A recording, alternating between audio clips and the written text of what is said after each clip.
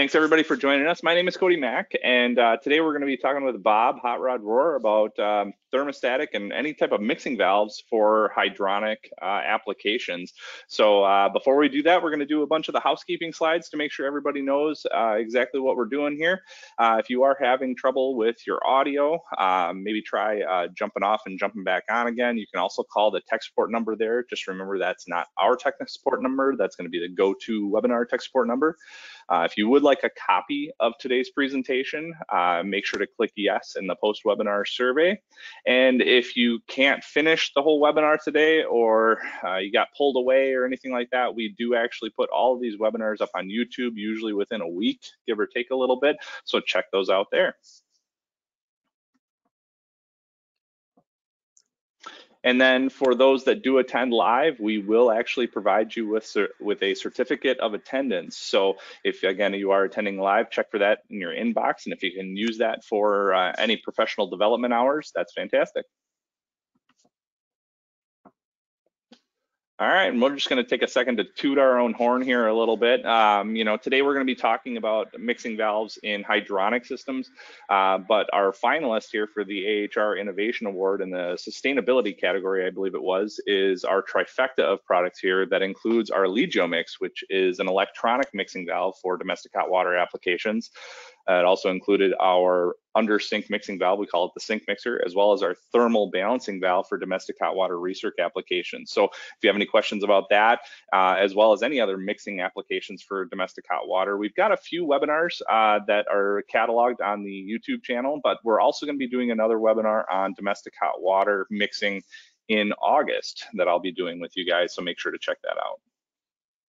And if you haven't already, make sure to get subscribed for our hydronics journals. The most recent one, 30, is going to be for low energy and net zero buildings. 31 is going to be coming out here shortly, and 31 is going to be on pressure reducing valves. So check that out. And then we also offer an interactive version of hydronics at the hydronics.caleffi.com. What's really cool about that is that we can link a whole bunch of other content to these hydronics journals. Not that they're great on their own, but the fact is you can add all this other content to it. So we can link the different videos and things like that. So check that out. Again, hydronics.caleffi.com. And next month, we've got some great guests from Lochinvar. We've got Dan and Jennifer talking about heat pump applications for commercial water heating. I think that'll be a really cool one as well. So make sure to check that out. And then I think we're gonna get going here with the mix master, Bob Hot Rod Rohr. And if you guys have any questions, make sure to put them in the questions pane, and we'll make sure to get to those. If we don't get to them during the webinar, we will contact you afterwards. So take it away, Bob. Well, thanks for the nice intro, Cody, and welcome everybody to Coffee with Caleffi. Glad to be back in the driver's seat here with this presentation. I'm going to talk mainly about mixing valves for hydronic applications. We've done, as Cody mentioned, I think 5 different thermostatic mixing valve applications for domestic hot water, and Cody's going to do another one. So if you're looking for more specific information on domestic water, I'll touch on it a little bit as we go through here because they kind of come together at some point. The valves, the valves that we have are suitable for both applications. So, all right, so mixing. This is what I want to go over today. Is basically what a mixing valve does, how it operates, how you size them, maybe a little troubleshooting on them, the best place to install them, and just some tips and tricks that I've learned over the years, trying all the different types of valves.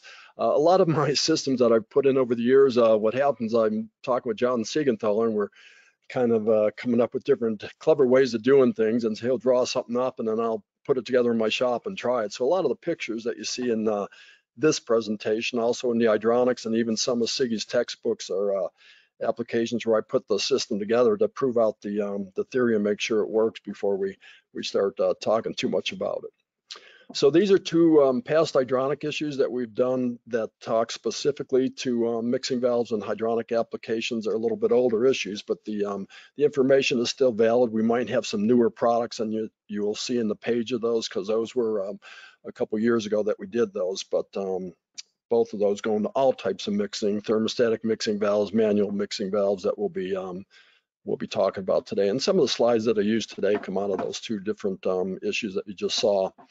So, I mean, it really could be this simple here. If you look at, let me move my toolbar out of the way. If you look at these little mixing valves here, this is a three-way manual mixing valve, and it's pretty clear on what's happening there. You've got a hot stream coming in on the upper picture there on the left, and goes through the valve. There'll typically be a vane or a paddle, we call it in there, that just moves and it changes the mix of the hot and the cold water as you go down through the different pictures there. You can see how we bring the return typically coming back from the system is blending with the hot coming out of the boiler, and that's where you get the mixed temperature. So just by moving the position of that little vane or that little paddle in there, you can adjust the temperature going out. And this is still a viable product. I mean, you look at that and say, well, it's pretty simplistic. Isn't there a better way of doing this? But I'll show you some applications where this is still a pretty good application of what we call a dumb valve. You know, it doesn't have any intelligence that it can make a change on its own as it stands there in the picture, but I still like this valve for certain applications. So let's see here.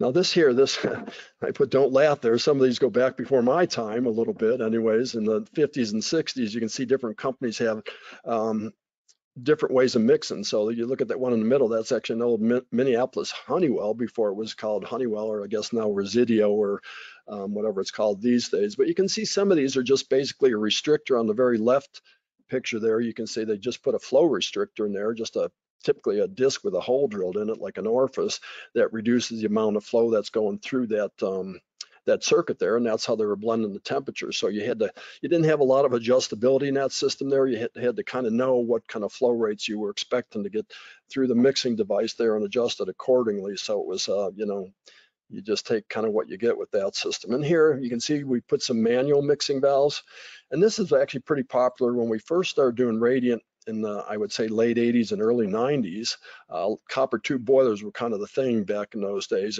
And we would use one of these multiple manual valves, and you'd have like a T in here, and you'd have these 3 valves, and you would just keep adjusting them until you got the temperature blended going out that you want. Again, it was a pretty simplistic way of doing it. It didn't offer all the things that we would like to have in a system, like return protection for the boiler. It didn't adjust as the load of the building changed and stuff, but that's kind of what we knew, and that's what we had in those days. And then on the far right here, you can see some of the early Bell and Gossett stuff. Now here's where we started to get into a little bit of injection mixing, where we could use a pump, and I think probably Gil Carlson started talking about this even back in the, I guess, the 60s, about doing some injection mixing using an additional pump just to pulse some high temperature into a lower temperature loop. So these are all viable ways of doing it, and some of them will still kind of incorporate some of those a little bit as we go through these slides. So really, when we talk about smart valves, we're talking about a valve that has the ability to sense and react to the condition that's going through that valve. So it could be a thermostatic cartridge in there that sees the temperatures changing, coming back from the system, or the boiler temperatures going up, and it can make a correction so that you get the output temperature, that thermostatic mixing valve on the top with a gauge on it, which helps set it up properly, is going to stay within a couple degrees of what you set on that valve, regardless of what temperature is coming in through the return from the system or coming in. Maybe the boiler starts to go up on its reset curve or something like that. It's still going to blend this down to the temperature that you desire, that you set it for. So it is still the go-to valve, both for plumbing and for hydronic applications. There are some limitations to this valve. I mean, every one of these valves that we'll talk about, there's pros and cons to them.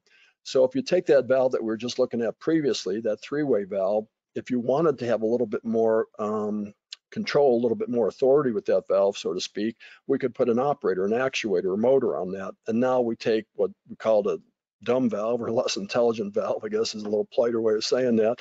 And just by putting an actuator on it and then driving that actuator from, maybe the boiler has a control on board to drive that actuator, maybe you use an aftermarket control to tell that actuator what to do. And it can also be used for diverting applications. We have a valve that if you have 2 heat sources, maybe you've got a boiler and a heat pump, or a boiler and a solar array or something like that, this valve could certainly be used as a, you know, making that selection for you too. All right, so we looked at the 3-way valve there on the left, and that's one I happen to have right here in my shop. different brands of those that are out there. That one, as you can see, there's bosses that are right in the casting or the forging on that, and that's where you could take that knob off and put the actuator on it and turn it into a smarter valve by just putting a controller on it. And then over here on the right, now what we're going to do is we're going to just take and put an additional port on this body of this valve and make this what's called a 4-port valve. Now there's some advantages of this, and you can see right here in the picture what happens. Now this one here, we're taking the hot and the cold, and that's our blending or our mix port point right there. And so we've got a temperature that's blended going out there. If you look at the 4-way valve, now we've got 2 blending points in that valve. So we can do 2 different things with this valve. We could mix the temperature going out to our system, and we could also watch and respond to the temperature going back to the boiler. And we'd probably want to do that on some conditions with a big high mass radiant. We want to make sure that if we're connecting this to a cast iron boiler that's not a condensing type of boiler, that's probably going to be the priority, that we protect that boiler from running too cold on the return temperature and condensing and destroying the boiler and the flue and some of the other components. So while it can watch both conditions, usually the control that's watching that is going to prioritize and make sure that boiler can get adequate temperature as it runs. So probably looks a little bit better in this drawing right here. So what we would do with this, if we're going to use this with an actuator, we would have 2 different sensors. So we're going to have a sensor right there on the return to the boiler. This is just a typical cast iron, could be a copper tube boiler, not a condensing boiler. So we've got to make sure that we keep that return temperature high enough that we don't start sweating and condensing in this boiler. So that sensor is monitoring that temperature, and then I'll move the vane inside here to make sure that this blending point right here stays warm enough to provide that return protection condition. And then the secondary function is up here, where it's going to blend the mix down temperature going out to our typically radiant slab application.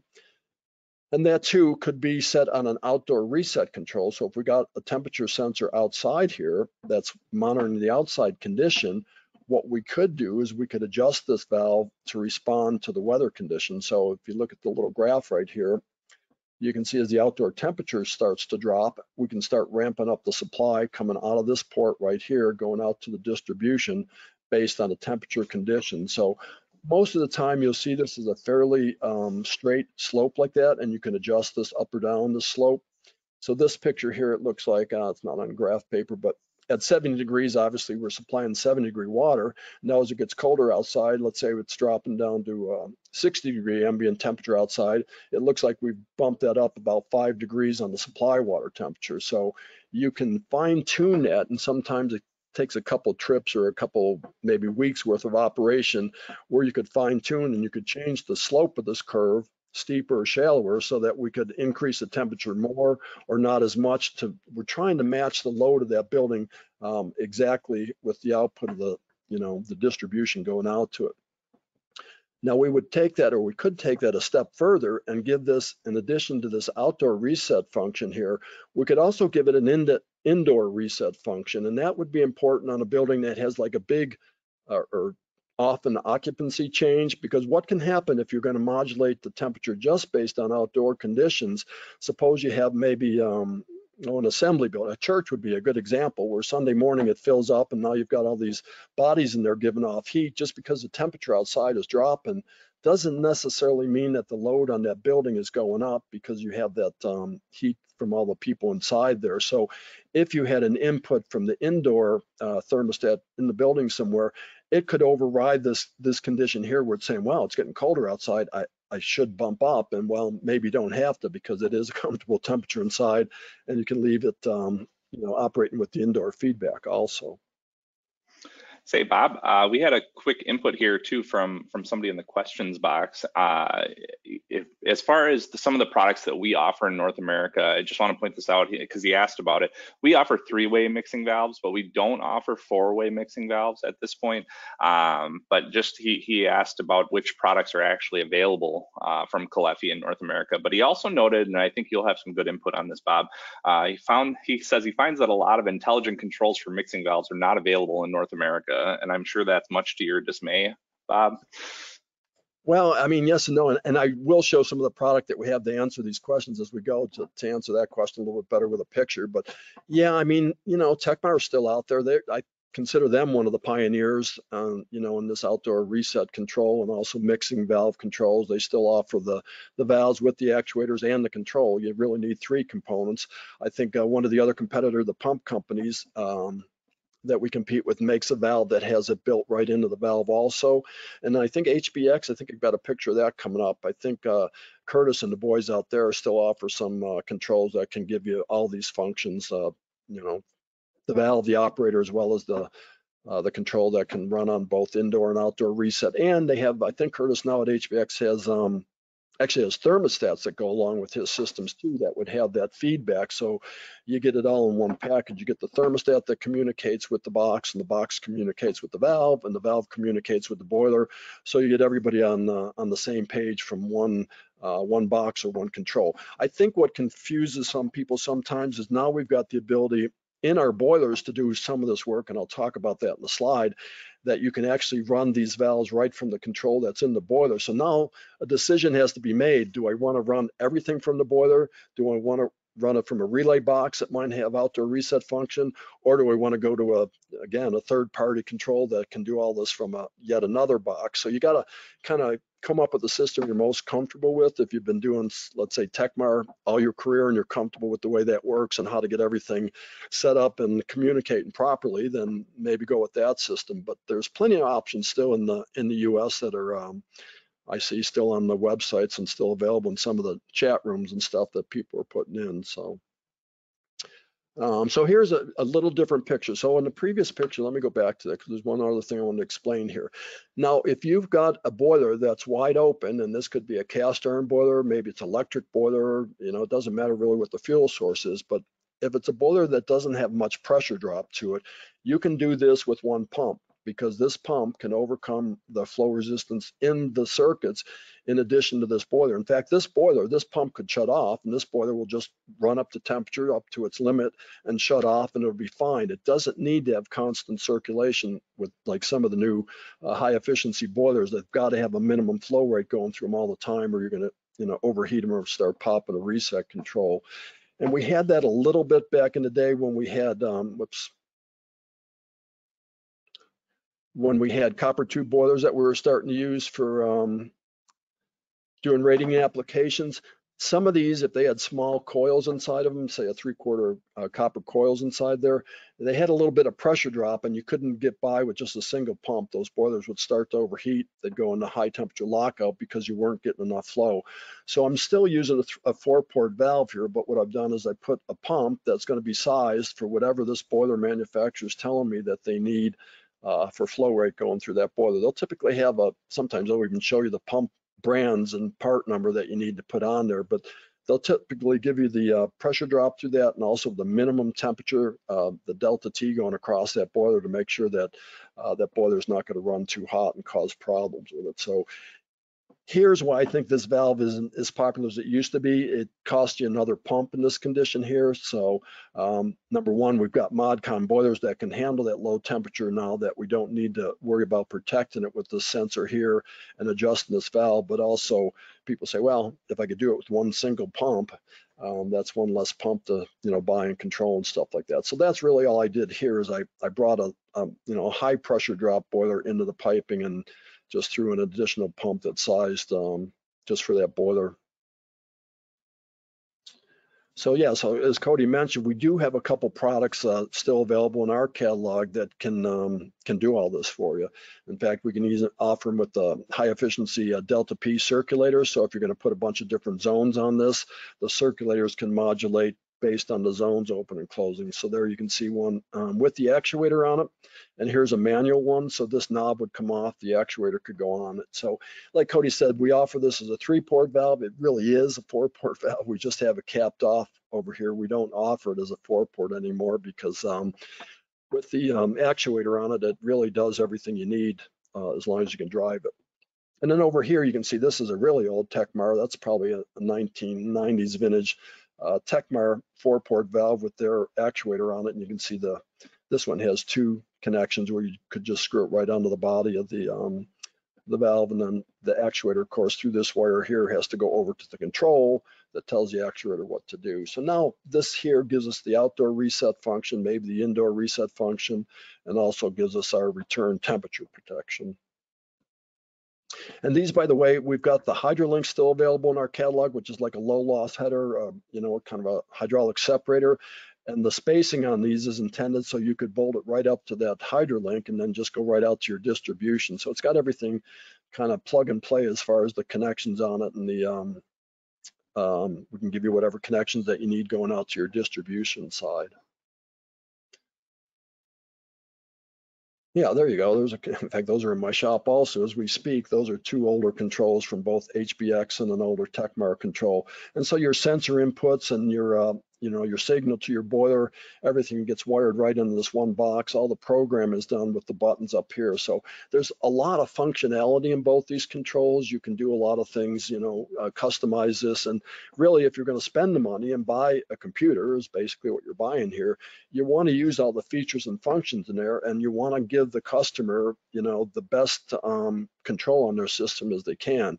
And like I said earlier, sometimes you have to make a couple trips back to that job to get this dialed in. You might want to shift that curve a little bit depending on, you know, what they want for comfort in their house. Everybody's got a different definition of, you know, comfort. So that's the beauty of this. You can really, you know, drill down and fine tune them to exactly what they expect out of it.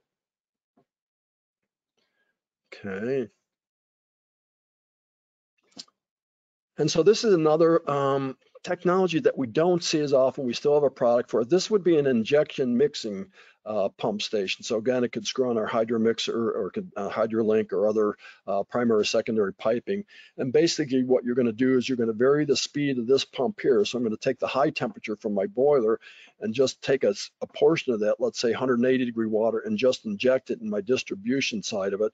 And you can read the temperature here on these gauges. So you can do it with injection mixing.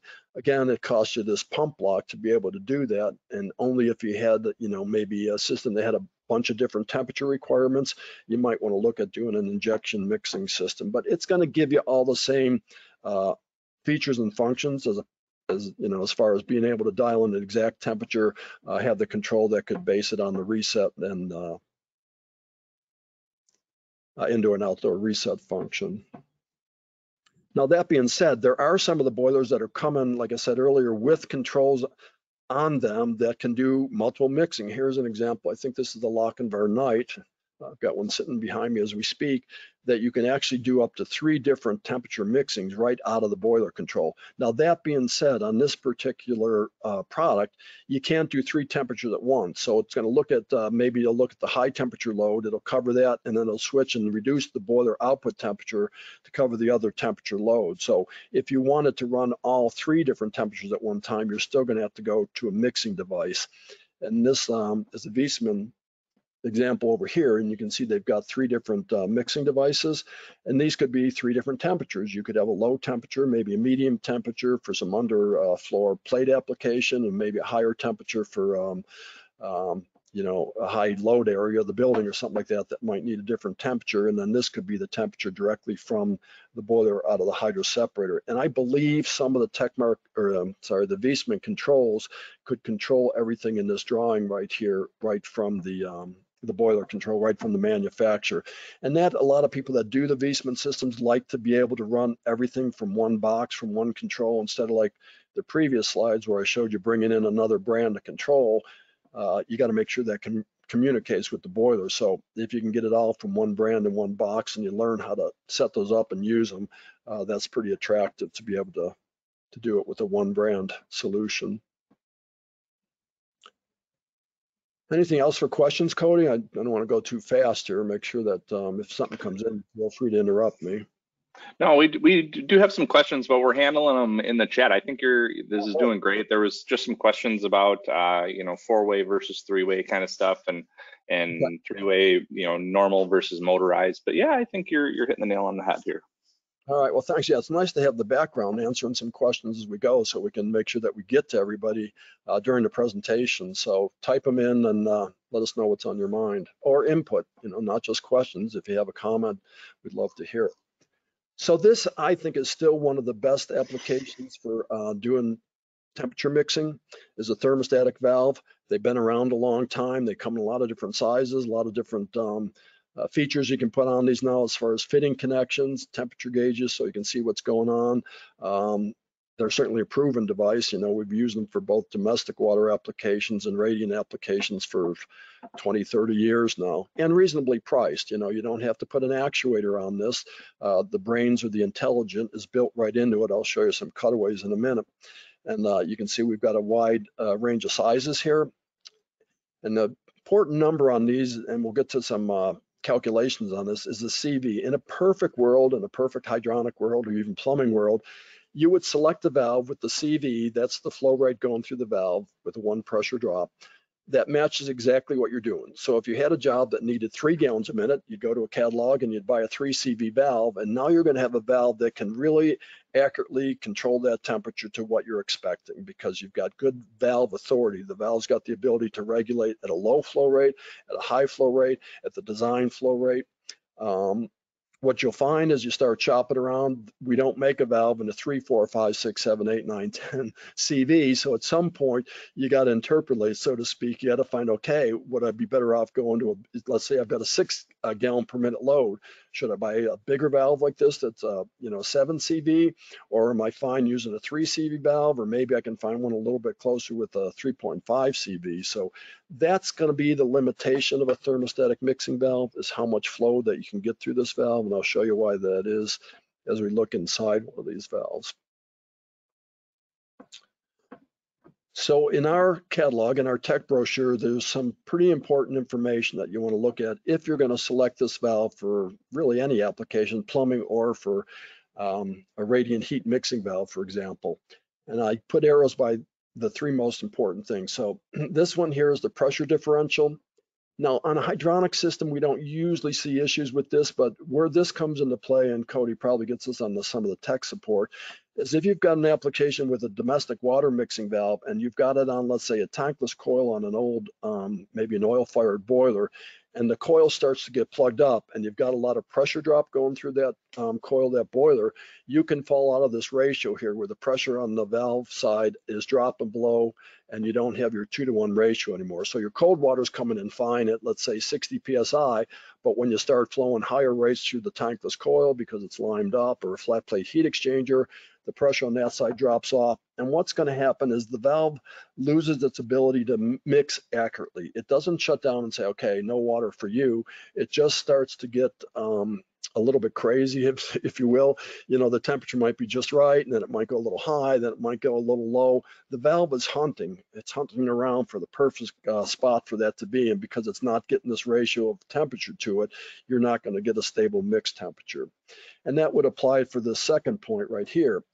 You want to make sure that the minimum temperature difference between the hot water coming from, let's say, your boiler and the mixed temperature coming out of the third port right here, we'd like to see a 27-degree temperature differential. So let's say, for example, that you want a 120-degree mixed temperature coming out to it. Ideally, we'd like to see 147 degrees on the hot port coming into it to be able to give you a good resolution, again, so that valve can be accurate. Now, if this drops off and you get down to 25 or 22 or even 20-degree differential, the valve is still going to operate. It's just, again, it's going to start hunting around a little bit more, and you might notice on the temperature gauge that it's, it's exactly what I want 1 second, and it's going up maybe 3 or 4 degrees, then it's dropping behind 3 or 4 degrees. Again, the valve is hunting around for that sweet spot because it doesn't have enough differential for the hot and cold to be able to perform. And then this last one here, the minimum flow rate, same thing there. It applies to how much flow is going through the valve so the valve can operate. And when I show you a cutaway, I think this is going to make a little bit more sense why these 3 points are, why we put them in there, number one, and what they mean, and how you can avoid having a problem with that. So here's one more product that we make. Some people say, well, can you just give me the whole thing in one enchilada? And we can. So here's an example where we've got the manifold for your distribution. We've got an ECM pump in this case here, so it can vary its speed based on the different ports opening and closing if you put actuators on here. Got a thermostatic mixing valve in here, and we actually even put a little hydraulic separator in here. This little H-shaped valve or body right in here is actually a primary secondary loop built right into the whole thing. So if you're going to hook it up onto a boiler like this picture right here, then you would have that little hydraulic separator right in here, so this pump can get adequate flow as the zones open and close. If you're going to connect it to a system that has a hydraulic separator, in this case, we're just showing it with a buffer tank. It could be a Hydronic, could be a hydraulic separator, could be a primary secondary piping.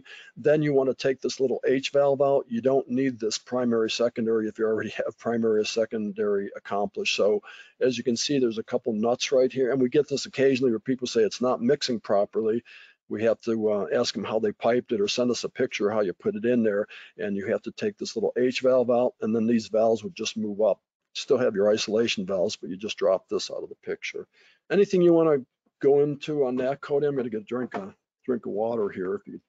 Yeah, no, take a breather there, Bob. Yeah, so when we talk about the manifold with the built-in circulator, mixing valve, and everything else, yeah, the biggest question we get in a lot of cases is this: if this is being used, is that, you know, I don't get any hot water to my valve, and like you mentioned, by using that H fitting, which is basically just a hydraulic separator, you know, basically the circulator is just bypassing right through that that hydraulic separator fitting, and by pulling it out of there, it allows that circulator to pull from the domestic hot, or excuse me, the hot water source, which could be your boiler or your buffer tank or whatever the case may be. So so yeah, that's about the biggest one there. These are really common applications when you've got high temperature cast iron, an older house, and maybe they're doing an add-on for the house, and they wanted to, you know, add on a living room with in-floor or kitchen with in-floor or whatever. These are really a great little option for you.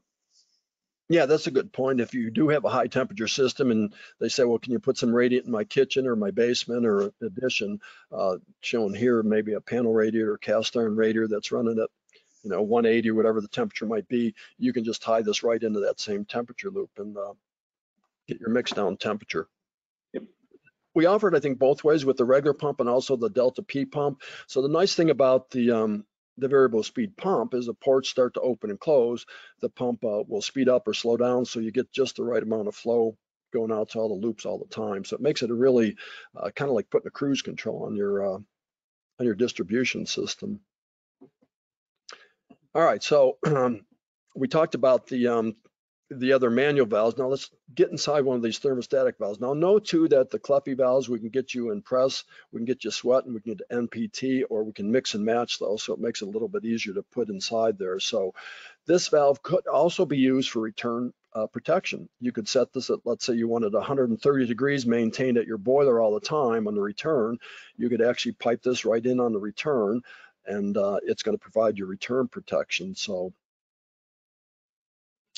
here's what's going on inside thermostatic mixing valves, and it's going to be any brand of mixing valve. This isn't unique to the Caleffi brand, but it's going to have this little device in it here, and it's sometimes called a heat motor, a thermal cartridge, a thermostatic sensor, and basically, I'll show you a cutaway this next. It just has a little compound in here that as this heats up and cools down, this little it's called a piston coming out of the top of it here, moves up and down, and then as it does that, it moves this spool inside here, and as you can notice that the hot window is at the bottom here and the cold window is at the top.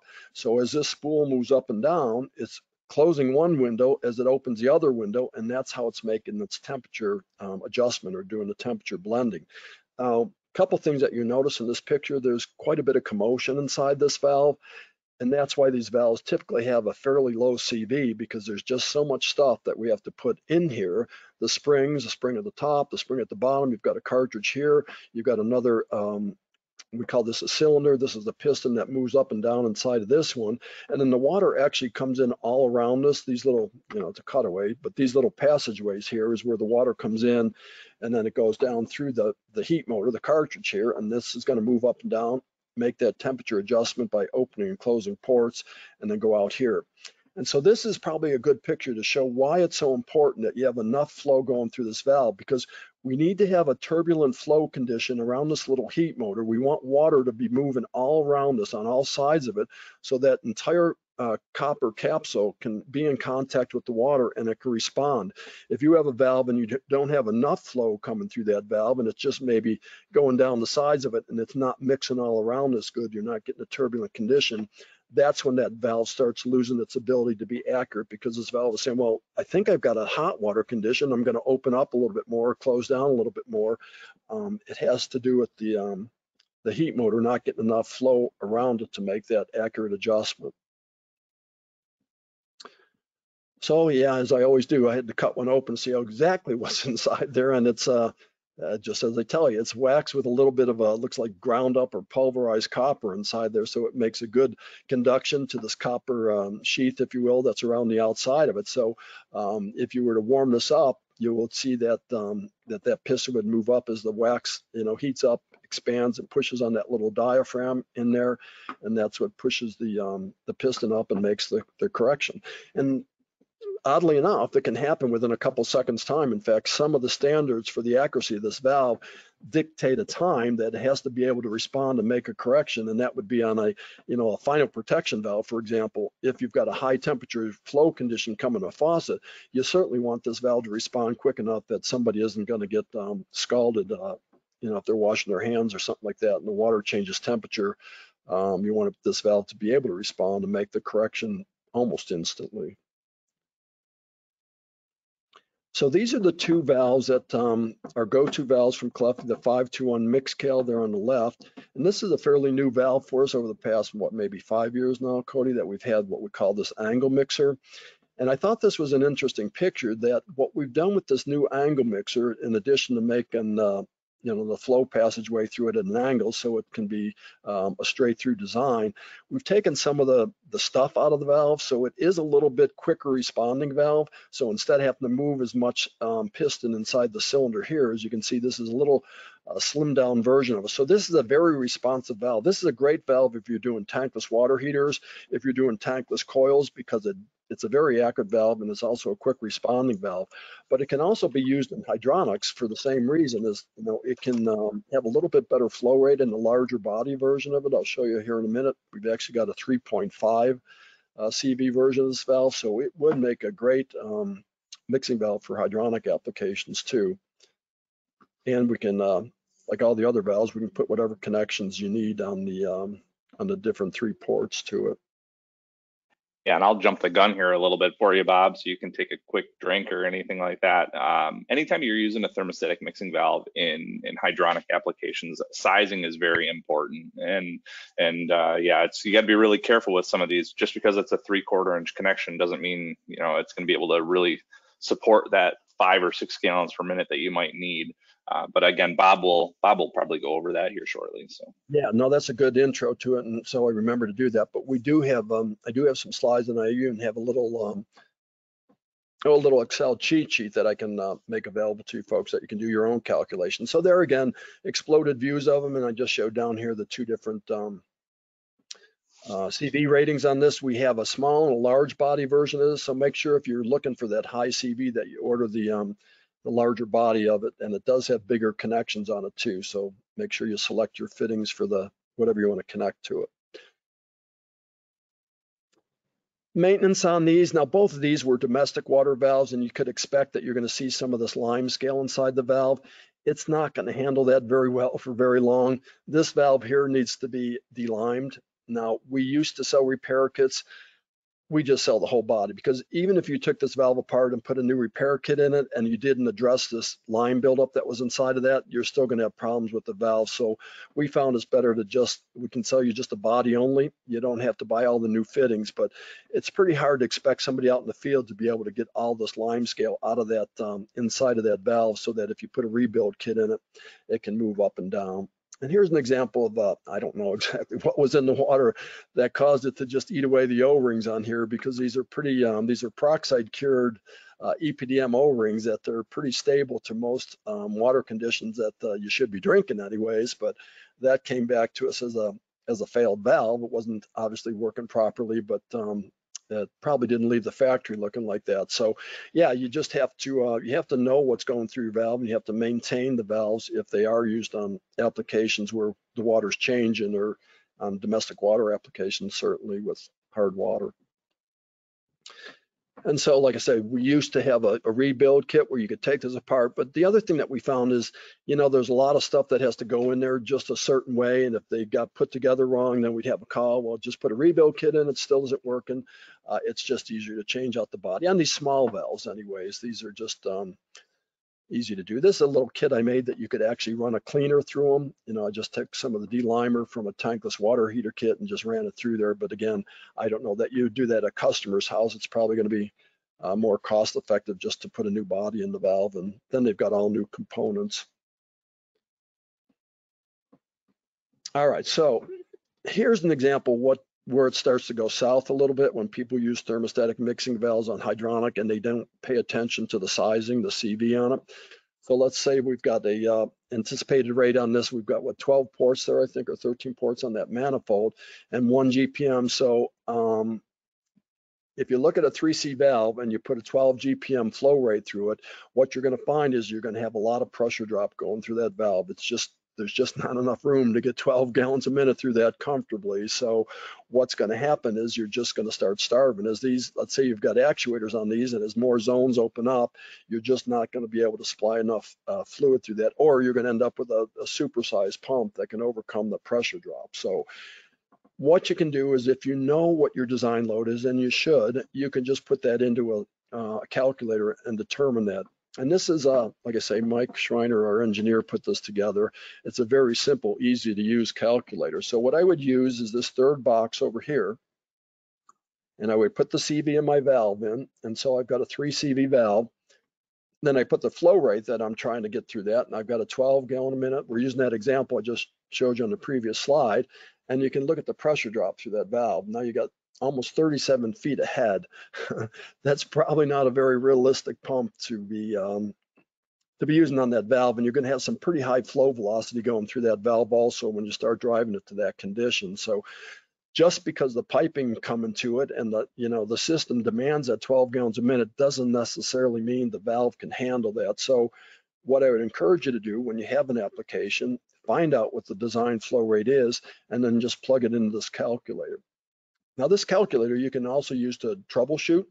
If you've got a job and you can measure the delta P or something like that, and you want to, what the CV of the valve is, I can predict exactly how many gallons per minute I'm going to get through that valve under those conditions. So a gauge across both sides of your circulator, measuring your delta P across that circulator at 16 PSI. I know it's a 3 CV valve, says so right on the cap. I know that I'm getting 12 gallons a minute through it. So you can use this formula, one of three ways, but most of the time for sizing, either for domestic water, for hydronic applications, you're going to use this pressure drop box right here. And know that this could be used for any of our valves. It could be a mixing valve, it could be a pressure reducing valve, it could be a balancing valve. If you know the CV, it could be a ball valve. If you know the CV of that ball valve and you know how much flow you're going to put through it, this calculator will predict what your pressure drop is going to go through that, both in feet ahead and also a PSI of pressure drop.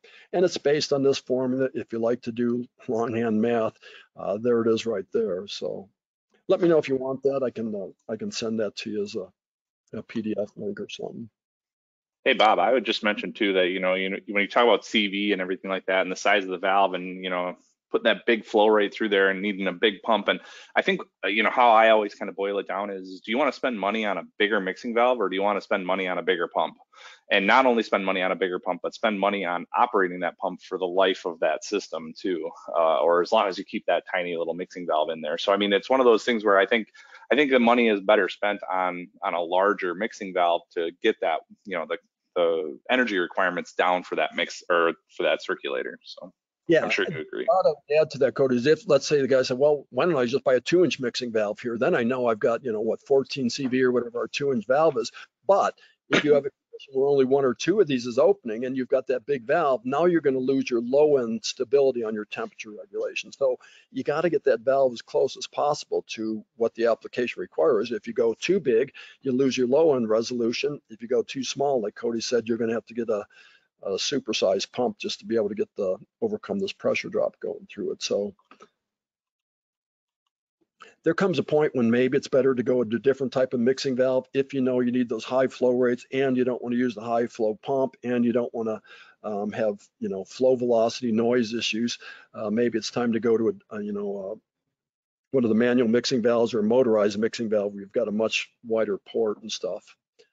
So what I did here, just to show you an example, how even a small change in the CV going from a 3 gallon a minute or a 3 CV valve to 3.5, I put them both into the same condition here, and you can see made quite a bit of difference on the pressure drop going through the valve. So maybe just going up to this valve here, if you've got that, let's call it maybe a 5 or 6 gallon per minute flow requirement, this valve is going to put you in a better spot for your pump sizing and your pressure drop going through the valve. And that's why we offer that calculator. Just 2 inputs and you got your answer. You don't have to calculate or put it in the job and find out that it's not keeping up on a demand day, that they're falling behind because you're just not getting the flow that you expect. And so the other thing that would come into that, and this is another table I found on the Engineering Toolbox. That's another great website. They've got a lot of free calculators on there. And I like this one here because you can pick the different types of pipe. And in this case for copper, it actually shows type K, L, and M. Typically in a heating system, we'll use a type M, because what I found is there's some other valves, some competitors' valves out there where they'll show a 22 gallon per minute flow rate through a 3/4 valve. And I'm saying, well, what would happen if I tried to put 22 gallons a minute through a 3/4 copper pipe? Well, you can see right here, they can take that table down that far. But if you look at this, really what you want to do is be in the sweet spot of 4 feet per second maximum velocity. So you can see, let's take that 3.7. You can see I'm only going to get 6 gallons a minute through a 3/4 copper pipe. So, even if I have a 12 gallon a minute flow rate, you're not going to handle that with your 3/4 copper pipe anyway. So 2 things are pointing to the bad selection. Number one, you've got too low CV of a valve, and the copper tube size going to that valve isn't going to accommodate that flow rate anyway. So use all these tables together, your pressure drop tables, your pipe sizing tables, to make sure that you're, coming up with the right answer, the right solution for what you need to deliver to the job. Now, same thing here. Here's an example where this valve is being used for a thermostatic mixing valve. And what we want to do is we always want to pull through the valve. We want to have our circular pump so that it's pulling both the hot and cold through the valve, getting your blend point right there and pulling it through. This isn't the best way to pipe a thermostatic mixing valve. Yeah, the flow is still going to round here, but you're not pulling evenly through the A and B port to get a good mixing temperature. So always pump away from the mix port. Now, some valves, other brands maybe, they aren't always A and B and AB in this configuration. So just pay attention that the valve you buy, they might have it inverted, that you've got your mix temperature here, and this is your A and B. It's not always the T port that's your mix temperature, which we call the A and B port, because obviously you're mixing your A and B temperature. So just pay attention to the either the label on the valve. It might have an H and a C. It might have an A and a B and an AB, but make sure that if you switch brands or something, that you're getting them piped properly. But yeah, always pump out of the thermostatic mixing valve. Now these are other mixing possibilities. So here we've got an example. We've got a thermostatic mixing valve, and we're just pulsing on a zone valve. We're just going to pulse that valve on and off to get the temperature blending coming out of this high temperature loop here, going to our mixed temperature loop. I don't see that very often. There were some companies that made a package that had this little, that was actually a thermal actuator valve, so they could control it accurately, and they would just pulse it open to do your mixing, kind of like an injection mixing a little bit, but just using the pulse signal here. Another one here with a motorized, like a zone valve. This could be here that you just open it up until the temperature comes up at this mix point here, and you get what you want based on the sensor here. And this one here, the variable speed, where I'm just going to rev this pump up and down to take enough of the high temperature out of my my primary loop here and inject it in my low temperature. So all viable options, yet it just seems like the thermostatic mixing valve or one of the manual mixing valves can do this a little bit cleaner, a little bit more accurately. Now, let me go back to this one. So here's an example of sorry about that. An example where we've got a valve here and a valve on the distribution side. So this valve here is going to run on outdoor reset. And I really like this. I've actually done this on 2 of my own jobs in my own house, my last shop, and also at the house I've got that I'm sitting at right now. And so what's going to happen here is this motorized mixing valve is going to follow the outdoor reset control, maybe the indoor reset control, and it's going to blend the temperature going out. So this here is going to get its blended temperature based on what's going on with the motorized mixing valve. And down here, I've taken what I call, again, a dumb manual mixing valve. And what I'm going to do with this valve is when I get this thing up and running, get my boiler up to temperature, to get this valve dialed into the temperature that I need up here, I'm going to go down and manually adjust this valve until I get that. I'd have a temperature gauge here, get the temperature going out to this distribution here, blended down to the temperature they want, which is probably going to be a little bit lower than this. And so what's going to happen if you look over here on the reset, is this valve is going to follow along with that valve. So instead of putting another valve with another actuator, another operator, another reset control, this is just going to ride along with the reset on this, and it actually tracks pretty nicely.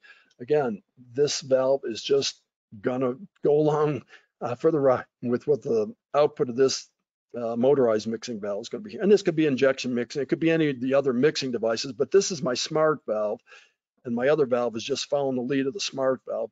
And so it saves you a little bit of money sometimes. It's just a simple way to get a 2-temperature mix with one of them being on the outdoor reset and the other one just going along with it. Okay. Yeah, we talked a little bit about what happens when you have a valve that can't respond, that doesn't have the ability to change its output as the flow rate changes. And you could follow through all these numbers. You can see as the flow rate changes through that valve and the zone valves open and close, which is causing the flow rate to change. We've got a delta P circulator here.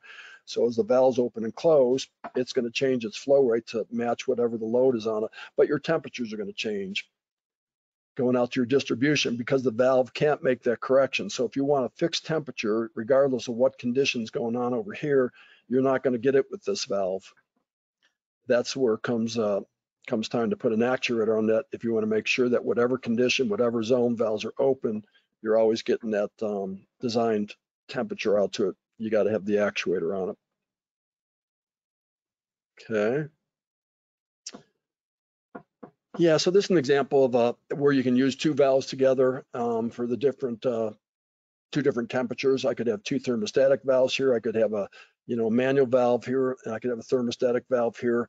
In the plumbing applications, we'll sometimes put 2 valves together in what's called a high-low system, and this would be a solution for where you've got wide differences in the flow rate. Let's say you've got an application where the building might go down to a 1/2 gallon a minute flow rate at certain conditions where there's just a hand sink maybe flowing in the middle of the night or something like that, and then you've got a high load at a certain point of time. You can just put 2 valves in parallel like this, and this valve will do most of the work, and then when the pressure drops off, since here, this valve will open, and actually both valves will work at that condition. The same thing could happen in a hydronic system where I could pipe 2 valves like this and give me 2 different blended temperatures. And I could actually have 2 different reset curves on that. If I wanted a different, you can see the slope of the 2 resets here changes a little bit.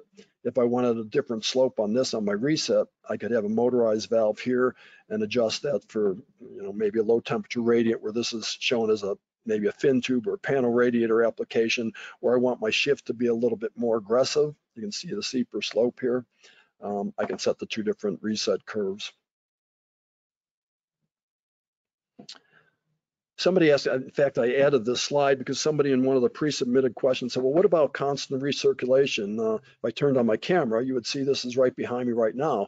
So what I've done here is I've taken right off my hydraulic separator and I've put in a 3-way zone valve. As you can see again, A port, B port, A, B port.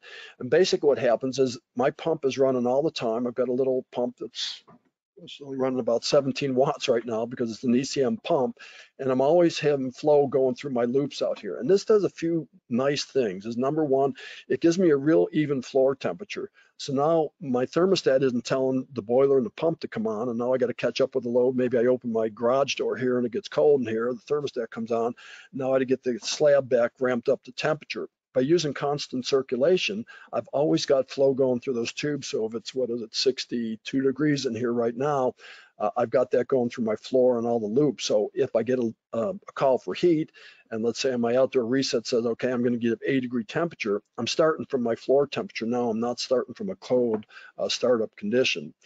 The other thing, if I've got solar gain, let's say I've got a building where I've got big south-facing windows and the sun comes in and it warms up that concrete slab, I might want to move that energy out to my other loops. So by having the constant circulation, I'm taking advantage of any passive solar gain that's coming in there and putting it into the rest of my loops or the rest of my room there by just grabbing that and letting that pump run all the time.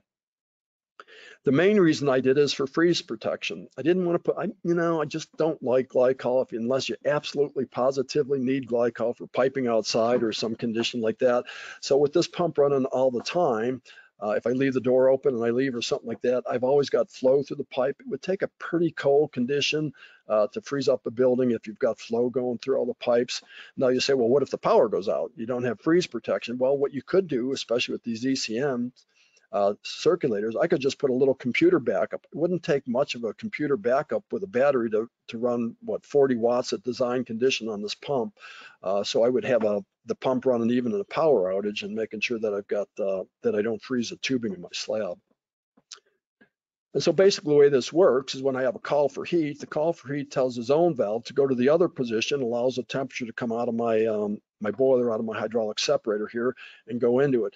And then when the valve calls for heat, the end switch turns on my boiler and the boiler's on outdoor reset. So call for heat, opens the thermostat, end switch turns on the boiler's running outdoor reset. It's a very simple, inexpensive way to get constant circulation. Just use a 3-port zone valve and have your thermostat connected to the zone valve. Okay. Oh, we got about 5 minutes here. I think I got more slides. So this is something we talked about using the valve for diverting valve. So this is a product that we actually make for the solar applications. And if you look at what's happening here, I've got 3 thermostatic mixing valves and they're all built into one forging or one body here. And so what this does here, it chooses between 2 different input applications, and we made it specifically for solar. So let's say you've got a solar system running today and it's warm enough to supply the heat to your building or to your domestic water. It's just going to come through that mixing valve and go right out to the system. Now, it will go through the 3rd mixing valve in case the solar gets too hot. I don't want to send 160-degree solar water going out to my faucets if that's what it is. This 3rd valve here will regulate the temperature. So we built one of those. You can just take 3 mixing valves. These happen to be 3 Caleffi our solar mixing valves, and just put them together in this configuration. So one is doing the diverting. It's selecting when the temperature is warm enough from one source to the other, going to the other source, and then it's also mixing the temperature down for your final protection. So we're using the valves as both diverting and mixing valves in this application. You could do it with 2 valves also. If you didn't have to worry about the final temperature going out, you could just use 2 valves as diverting valves to choose between the 2 loads. So yeah, I think we talked a little bit about fluid quality. These were hydronic applications. You can see by the rusty water, probably hooked to a maybe a cast iron boiler, maybe had some ferrous metal piping or something in it. And you can see this valve is just plugged up with the junk from the water. Again, that's not the valve's fault. That valve is going to have to be replaced. I wouldn't even try to clean out a valve that looks like that when you take it apart to find out why it's not mixing properly. I will say the Caleffi valve, we've done quite a bit inside here to make it tolerant of bad, harsh water conditions. Number one, you can see our body's quite a bit bigger than some of the other brands.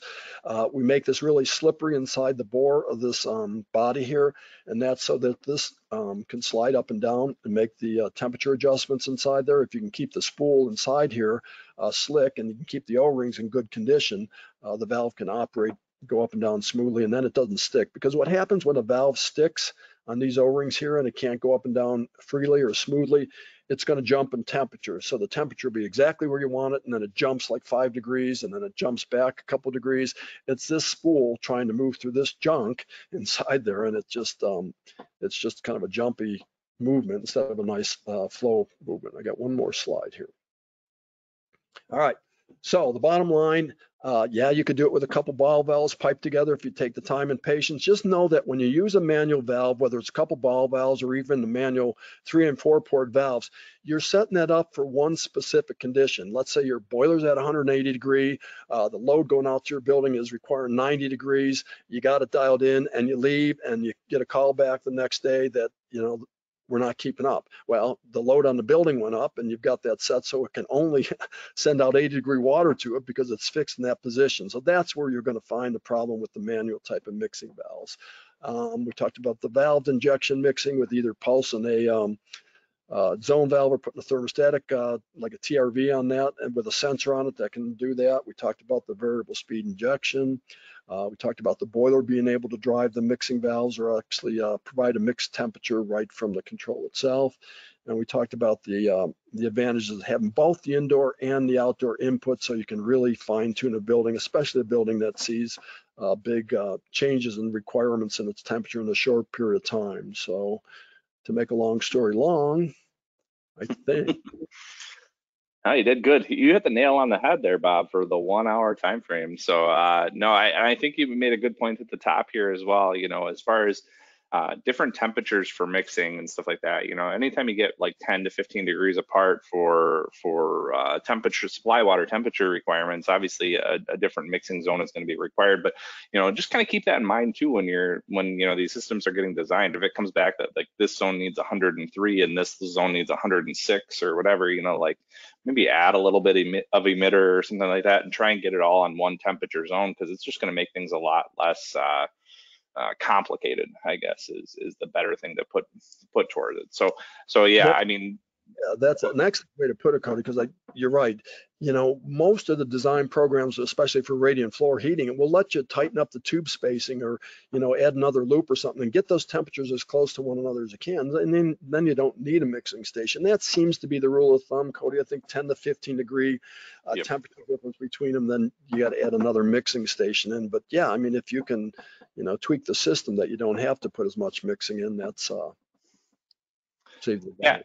And I think one of the other big ones too, especially when using three-way mixing valves, you know, something that I'll throw in here, you know, you mentioned it before that you always want to pump away from a mixing valve. You know, you want to have that circulator on the mixed outlet side, pumping away from that mixing valve. I would say another kind of good rule of thumb is anytime, you know, especially with existing systems and stuff like that, if you've got an existing system and you are going to put another zone on there that's going to be a different temperature and you're using a mixing valve, you have to add another circulator too.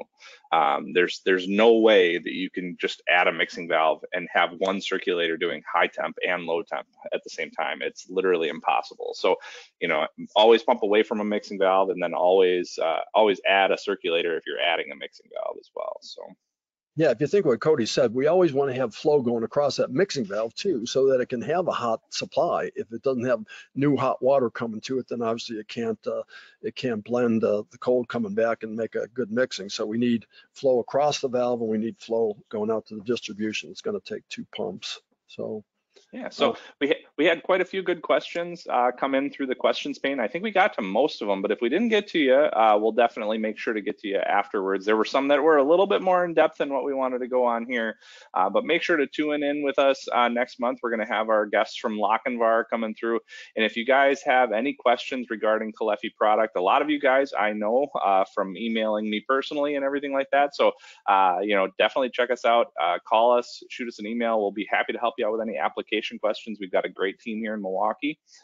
And we also, I think the next slide here is about our podcast. If you're all about listening to podcasts while you're droning out and, you know, driving your service truck or on your way to work or whatever the case may be, Greg and Dan have done a great job with our podcast on a wide range of topics, from plumbing to heating and everything in between. So definitely check out our podcast. And then we also have a pretty cool little production that I do. It's called the 5 Things You Need to Know. It's going to be a short little 5 to 8 minute video, typically on various topics.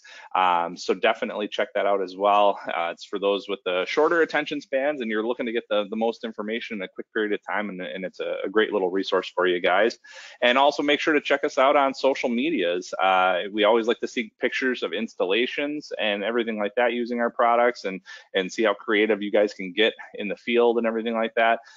So definitely check us out there. And if there's anything else, have a great day. And Bob, thank you so much for your time. Well, yeah, thanks everybody for tuning in. Thanks to my team in Milwaukee and everywhere else that supports me and helps me through these. And we'll look for you on the next one. And yeah, call us or email us if you need anything. We'll be glad to help. Have a great day, guys. Bye-bye.